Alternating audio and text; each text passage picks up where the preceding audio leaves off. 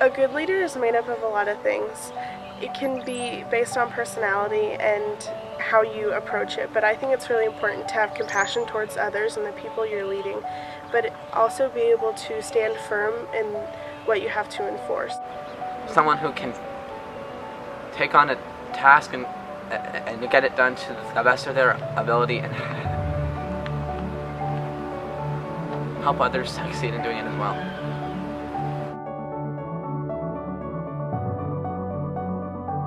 I think I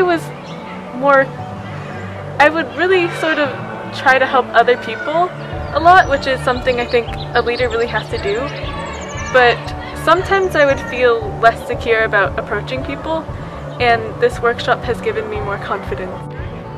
Before this program, I didn't share very many of my ideas, but after this program, I realized that my ideas were important and that good leaders are persuasive and they draw others in with them. When doing this, when entering the leadership workshop, was to use the knowledge that I've been giving to become a better leader.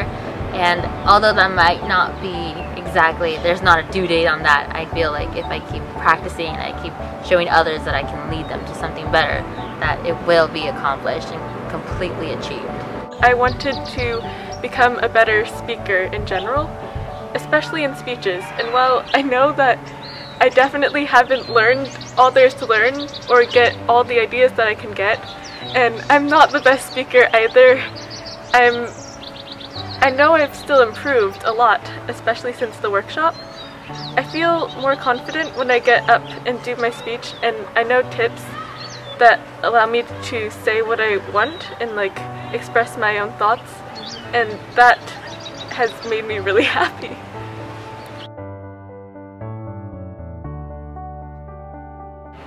Proud. Self-accepting. Accomplished. Knowledgeable.